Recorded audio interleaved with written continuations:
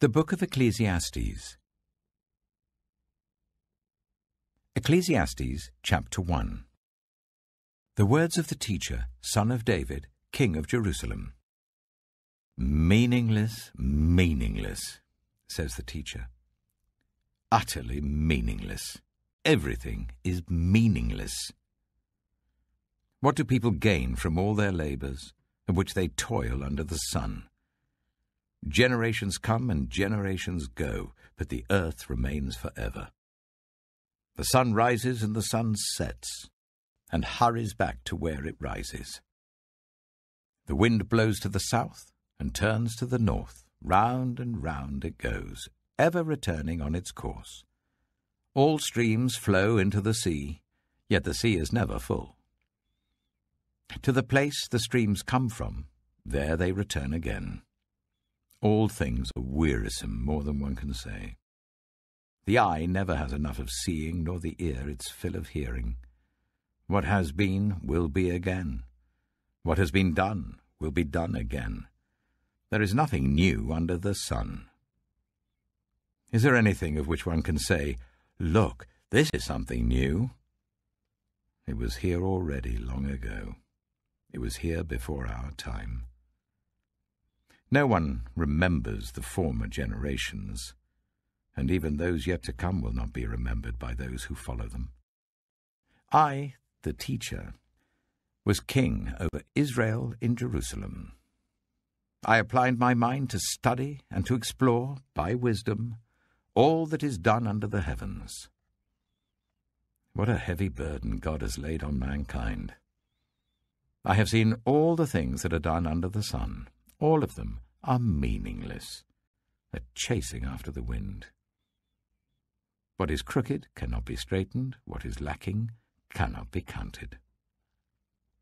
I said to myself, "Look, I have increased in wisdom more than anyone who has ruled over Jerusalem before me. I have experienced much of wisdom and knowledge." Then I applied myself to the understanding of wisdom, and also of madness and folly. But I learned that this too is a chasing after the wind. For with much wisdom comes much sorrow. The more knowledge, the more grief.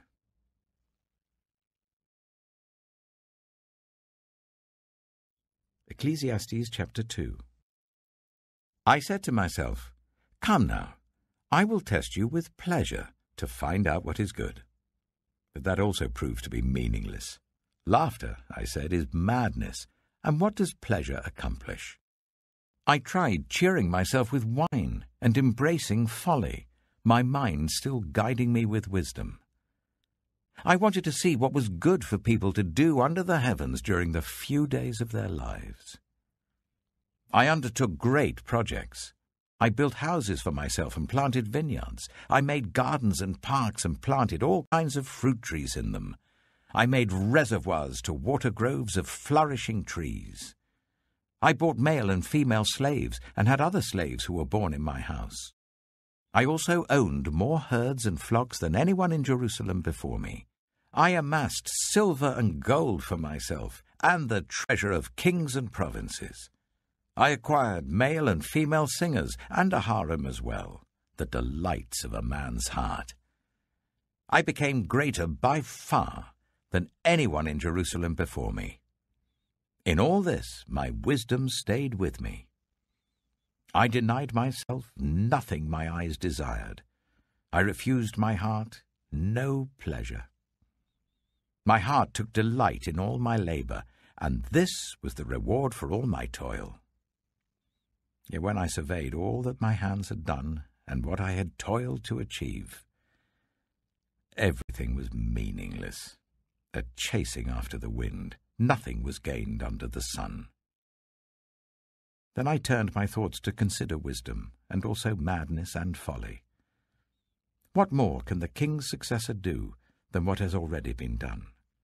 I saw that wisdom is better than folly, just as light is better than darkness. The wise have eyes in their heads, while the fool walks in the darkness. But I came to realize that the same fate overtakes them both. Then I said to myself, the fate of the fool will overtake me also. What then do I gain by being wise? I said to myself, this too is meaningless. For the wise, like the fool, will not be long remembered. The days have already come when both have been forgotten. Like the fool, the wise too must die. So I hated life, because the work that is done under the sun was grievous to me. All of it is meaningless, a chasing after the wind. I hated all the things I had toiled for under the sun, because I must leave them to the one who comes after me. And who knows whether that person will be wise or foolish? Yet they will have control over all the fruit of my toil, into which I have poured my effort and skill under the sun. This too is meaningless. So my heart began to despair over all my toilsome labor under the sun. For a person may labor with wisdom, knowledge, and skill, and then they must leave all they own to another who has not toiled for it. This too is meaningless and a great misfortune. What do people get for all the toil and anxious striving with which they labor under the sun? All their days their work is grief and pain. Even at night their minds do not rest. This too is meaningless. A person can do nothing better than to eat and drink and find satisfaction in their own toil. This too I see is from the hand of God, for without him who can eat or find enjoyment? To the person who pleases him, God gives wisdom, knowledge, and happiness, but to the sinner, he gives the task of gathering and storing up wealth to hand it over to the one who pleases God. This too is meaningless, a chasing after the wind.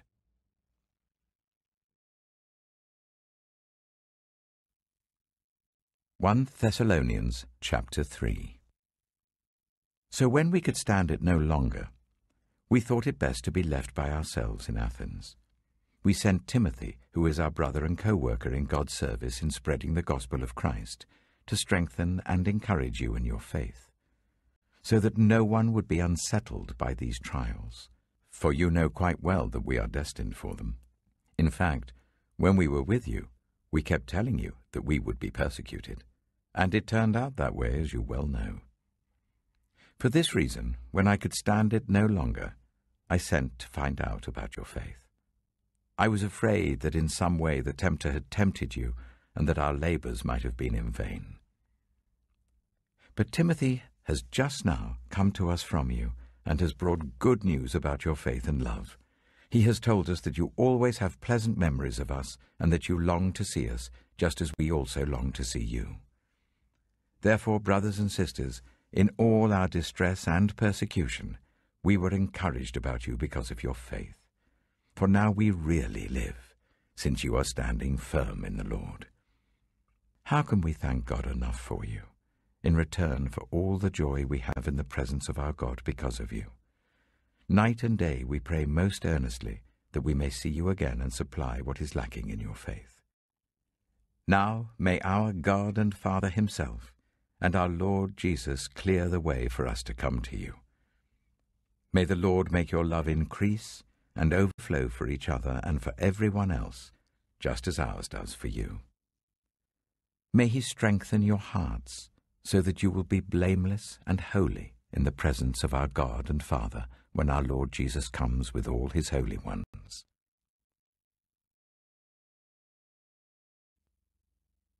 Psalm 51. Have mercy on me, O God, according to your unfailing love.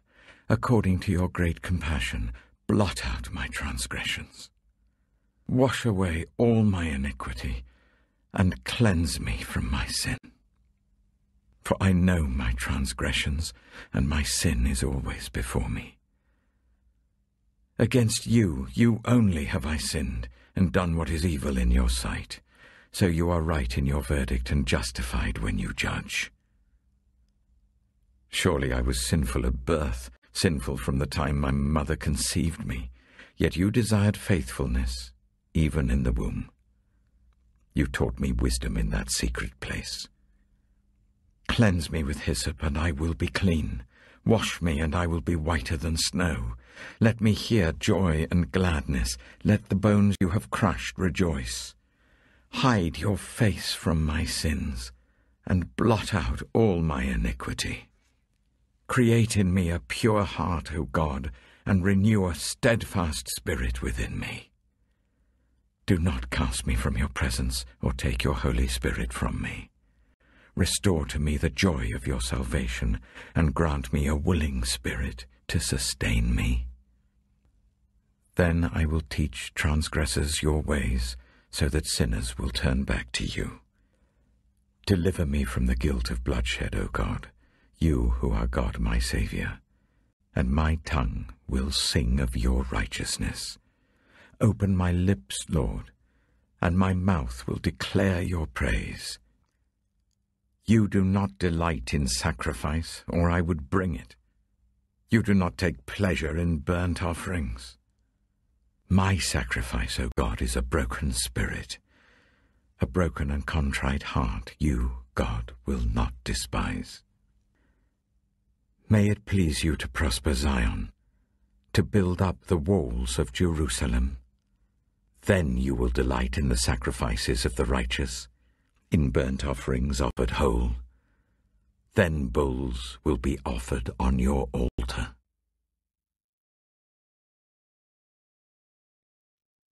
Proverbs chapter 31. The sayings of King Lemuel. An inspired utterance his mother taught him. Listen, my son. Listen, son of my womb. Listen, my son, the answer to my prayers. Do not spend your strength on women, your vigour on those who ruin kings. It is not for kings, Lemuel. It is not for kings to drink wine, not for rulers to crave beer, lest they drink and forget what has been decreed, and deprive all the oppressed of their rights. Let beer be for those who are perishing, wine for those who are in anguish. Let them drink and forget their poverty, and remember their misery no more. Speak up for those who cannot speak for themselves, for the rights of all who are destitute. Speak up and judge fairly. Defend the rights of the poor and needy. A wife of noble character, who can find? She is worth far more than rubies. Her husband has full confidence in her and lacks nothing of value. She brings him good, not harm, all the days of her life. She selects wool and flax and works with eager hands. She is like the merchant ships bringing her food from afar. She gets up while it is still night. She provides food for her family and portions for her female servants. She considers a field and buys it. Out of her earnings she plants a vineyard. She sets about her work vigorously. Her arms are strong for her tasks. She sees that her trading is profitable, and her lamp does not go out at night. In her hand she holds the distaff and grasps the spindle with her fingers. She opens her arms to the poor and extends her hands to the needy. When it snows, she has no fear for her household, for all of them are clothed in scarlet. She makes coverings for her bed. She is clothed in fine linen and purple. Her husband is respected at the city gate, where he takes his seat among the elders of the land. She makes linen garments and sells them, and supplies the merchants with sashes. She is clothed with strength and dignity. She can laugh at the days to come. She speaks with wisdom, and faithful instruction is on her tongue. She watches over the affairs of her household, and does not eat the bread of idleness. Her children arise and call her blessed. Her husband also, and he praises her. Many women do noble things, but you surpass them all. Charm is deceptive, and beauty is fleeting. But a woman who fears the Lord is to be praised. Honor her for all that her hands have done, and let her works bring her praise at the city gate.